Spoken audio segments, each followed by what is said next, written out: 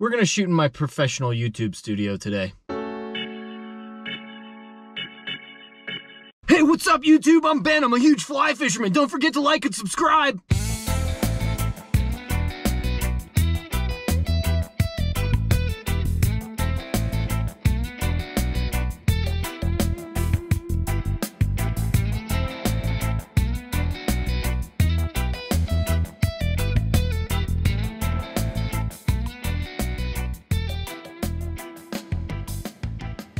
Welcome back to another episode of Huge Fly Fisherman. Thanks for taking the time out of your day to watch my video. I do appreciate it. In today's Huge Fly Fisherman video, I'm going to talk about different fly fishing YouTubers. Who I like, who I don't like, what's good, what's bad. Am I going to burn some bridges? Maybe. Am I going to talk some shit? Definitely. So a lot of people are putting their time and effort into fly fishing YouTube channels for different reasons. They're promoting their guide service, they're trying to earn revenue from ads or merch sales, stuff like that. Some do it just for fun, and some are doing it because they think it makes them cool and part of the industry, and they want to be a famous fly fisherman. Well, I have a couple things to say about that. The industry sucks, and it's not a fun place to be, and if you think fly fishing makes you cool, well, you're just wrong. Fly fishing doesn't make you cool, you make you cool. And for the people that want to be a famous fly fisherman, congrats. Like 10 people are gonna know who you are. But I do need to give an attaboy to anyone that's putting work into their fly fishing YouTube channel for the right reasons. It's hard work. I respect that. Keep it up. Now I'm gonna tear you apart. Now I am not immune to criticism, so let's start with my channel. Let's start with the bad. My videos have pretty low production quality overall, and that's what you get when you only use a GoPro and iMovie. My videos have the same bad jokes over and over. They have terrible audio. Okay, that wraps up another video.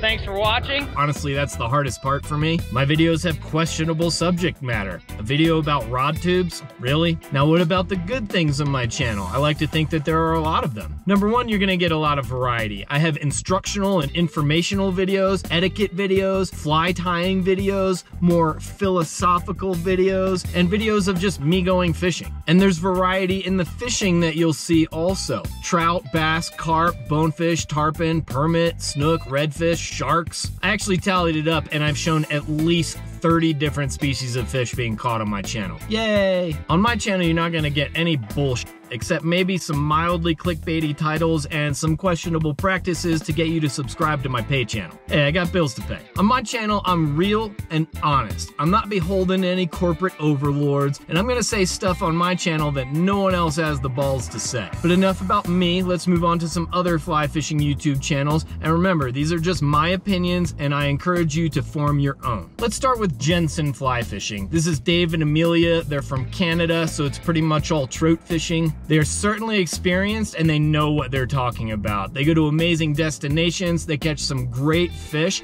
and they give you in-depth explanations of what they're doing. I find that their videos are either super relatable or completely unrelatable, with not much in between. You'll have a video like how to catch a trout from an undercut bank. Okay, pretty common. Then you'll have other videos like what to do when the water is flowing at 43 CFS, you're standing on the left bank trying to catch a right-handed fish in a back eddy that's feeding on emerging sparrows, and you had pancakes for breakfast. You know, everyday stuff. I think overall though, the videos just kind of put me to sleep because they're just kind of vanilla. Also, the places that they go to are totally unrelatable. Most of us don't exclusively fish in New Zealand, Patagonia, and Alberta. You're not gonna see a Jensen's video from Deckers. Of course, you probably won't see me fishing Deckers either. All right, let's move on to another YouTube channel called About Trout. This is James Garrettson, and I'm biased here because James is a pretty good friend of mine. He has videos about fly tying or instructional videos or some that are just for fun. Lots of different stuff. He's a lot funnier than I am, and he's definitely more in touch with the younger folks. James is a full-time guide, and his channel is primarily to drive traffic to his website and to book trips. And it's working because he's really good at what he does. So if you want a wide variety of videos that are about trout and pretty entertaining,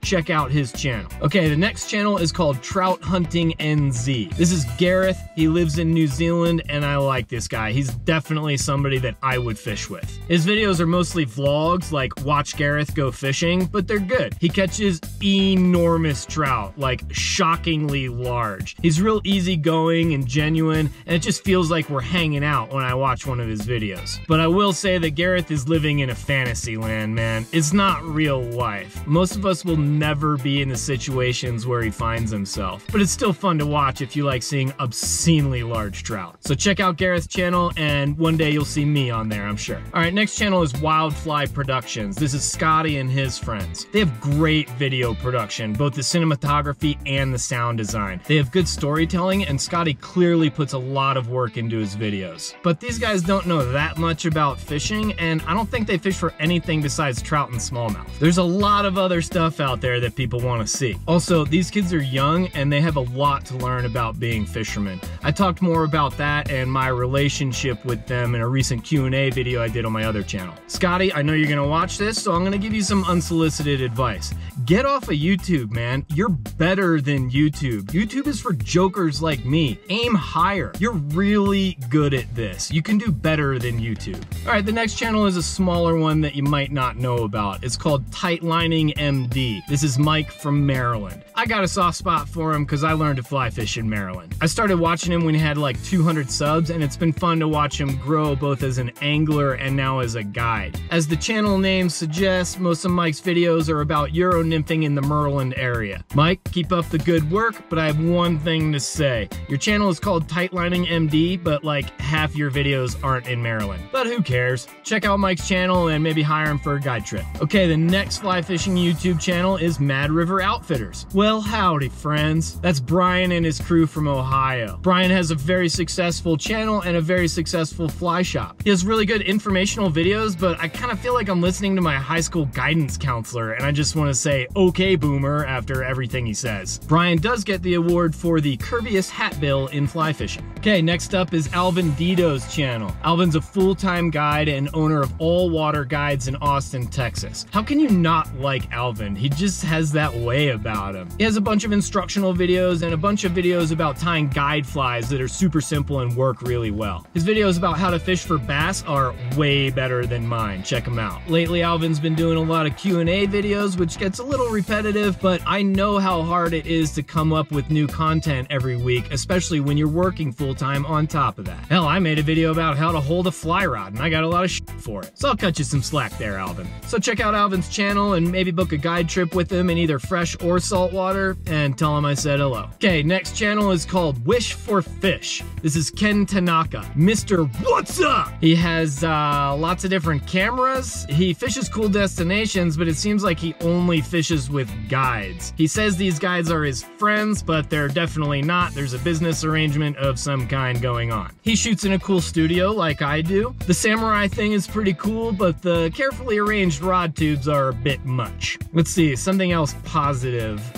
Nice jewelry, and that jawline, like a chisel. All right, moving on. The next channel is called Drew Lookin' Fishy. I don't know where Drew is from, but he takes summers off and he makes videos on small trout streams in the Mountain West. He gets a ton of views. I'm sure the clickbait titles have something to do with that. Personally, I don't find his videos interesting because they're all the same. Small streams with small fish. He talks about how remote he's always getting, but some of that is definitely bullshit because we have some videos from some of the same creeks and they're like 5 minutes off the highway. Also, he talks too fast and he mumbles and it annoys me. Very impressive view count though. All right, the next fly fishing YouTube channel is called Tenkara Addict. Just kidding, we can't talk about that one because it's not fly fishing. That's one of the repetitive jokes I was talking about. All right, I got one more channel for you and then I'll let you go fishing. This one's called Fly All Season. Or season, I'm not really sure. Bro! This guy's name is Mike. He's from Missouri, but now he's hot spotting all over Colorado and New Mexico. Let's see, the good things about his channel,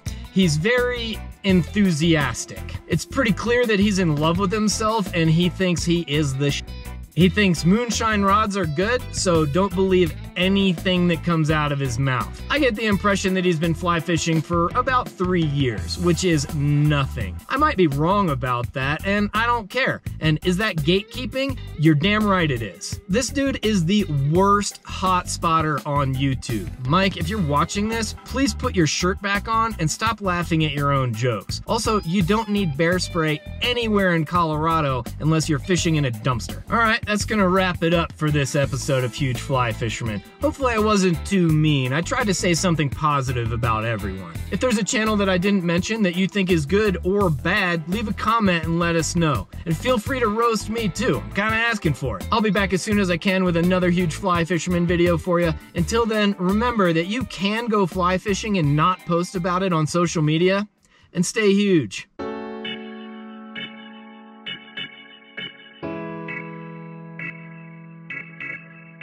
That's it. Get out of here. Go fishing and pick up some trash.